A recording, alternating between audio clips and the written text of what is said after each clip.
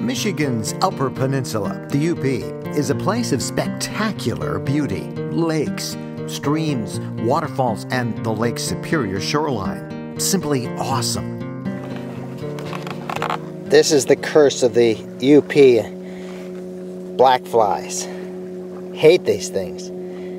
You stay long and they're all over you. Now I'm sacrificing my pain. Ow! Get out of here, you guys. Get out of here. Oh my gosh. Look. Can you see this? This is what these things do. Oh my gosh. And they all are biting. Okay, it may be beautiful country, but it's so miserable because of these flies. When the flies are biting, this is what you see. UP locals, they call themselves Upers, call it the black fly dance.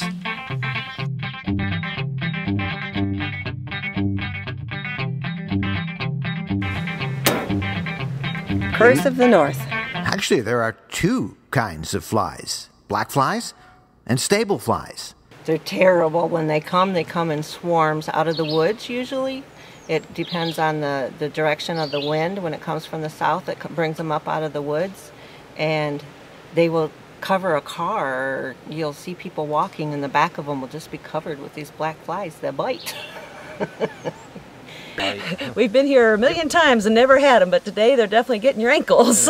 You're pretty well covered with them yourself. The black flies are like deer flies. They bite hard and they draw blood. The stable flies bite and go away. Stable flies they look like harmless house flies, but they are more insidious because they really sting hard. But the flies don't bite all the time, and they are a small price to pay for some of the most beautiful wilderness that you'll find anywhere. Road trekking for the Family Motor Coach Association, I'm Mike Wendland. Thanks for watching.